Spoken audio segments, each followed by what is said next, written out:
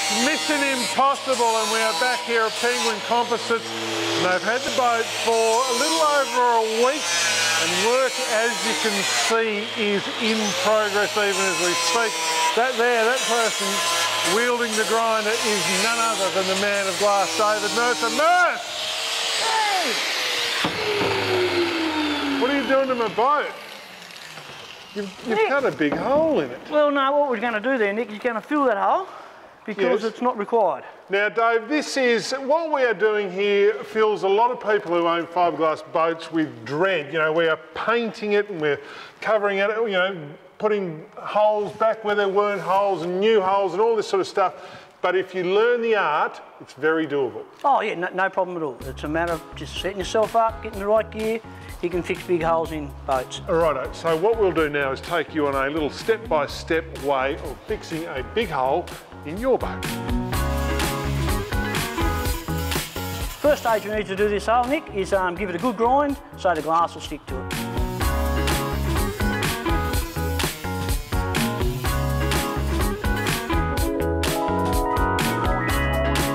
But what Darren's got there is a bit of an off-cut of glass that we're going to glue underneath that hole that we have there. Yes. That'll allow the glass and that to stick to it. And this is special glue, and this makes it good as new? This is good as new. That's a methaculate type glue. Methaculate.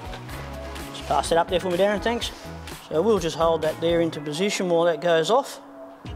What's that? Gives us a solid platform for our fiberglass work to lay on then. Okay, next step we need to do is just put a little bit of filler just in that recess there. That just stops from actually, when we put some fiberglass in there, we don't actually get air underneath it. Righto. That's basic. It's as simple as that. Okay, all this stuff, David, is available at your local DIY fillers and fiberglass? Yep, or just slip into Penguin Composites. They'll certainly look after you for it. Next? Next we would just cut some basically shapes of glass to actually fulfill that. Glass fibre mat. Yep, so we'd have our resin, and what we normally do with these is just wet them out.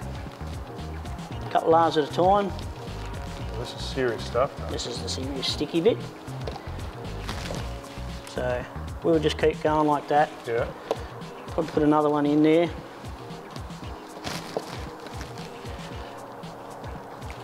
One of the things we need to do, and we have a little jig called a roller here.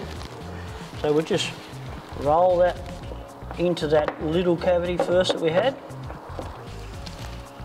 That's the final coat there we need. Just get all the air out of that. Best thing to do is try and keep your area that you're working in as clean as possible. Obviously it makes it a lot easier to finish off. A bit of a mess there and a bit of a mess there though. That's why we need to make it as clean as possible. Yeah, I was just saying there's a bit of a mess there and a bit of a mess there though. Got a rag there for me, Darren. So this is what it looks like, Dave, after how long? Oh, probably an hour and a half, 2 hours. You'd like to be able to think that you can leave it for. And the next process is what?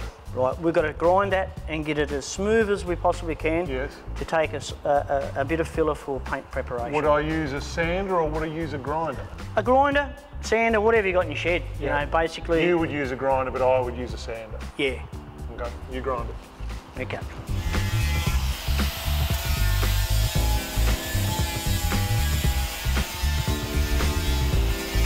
I use the grinder to take the excess glass off. Now what I'll do now, I'll just grab a bit of coarse sandpaper and give it a bit of a touch up.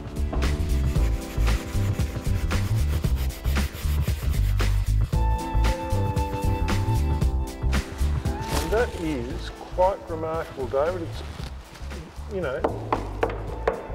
That is back to as good as its best.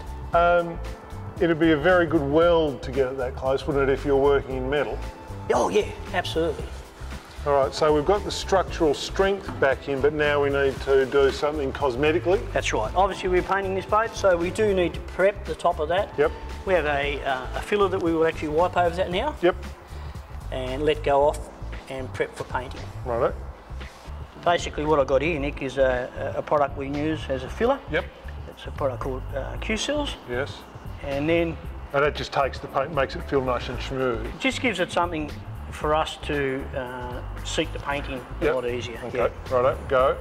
Any tips and advice? Because this is something that a lot of people do with their glass filling. What makes a good filling application? Make sure the area where you're going to fill it, it's all nice and clean. Yes. And it's only a matter of just smearing a bit of filler over that.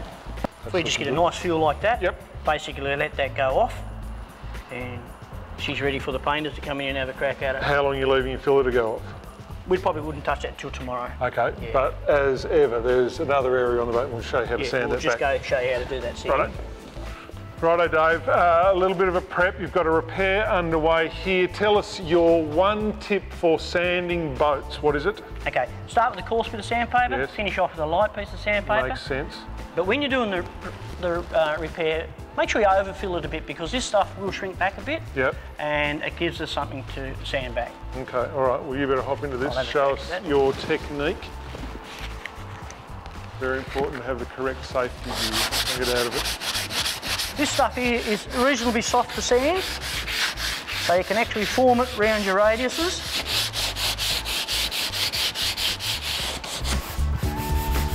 Yeah, basically I've finished with the coarse paper. It's time to grab hold of the sander and finish it off.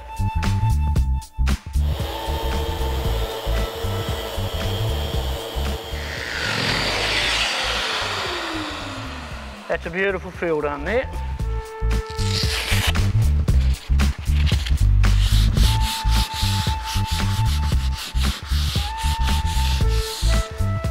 Repaired, ready for painting.